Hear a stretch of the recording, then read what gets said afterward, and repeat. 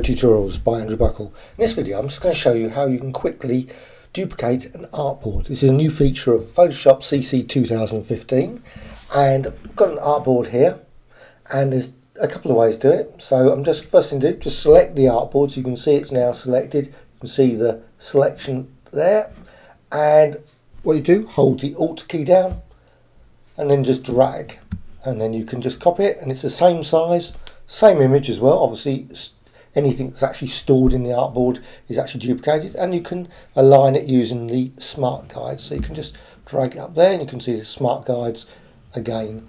Now there's also another option you can actually do if you want to create another one, so it's quite nice to line them up if you want to do that.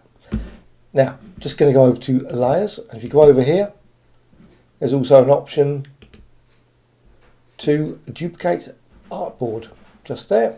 So just quickly do that, duplicate artboard.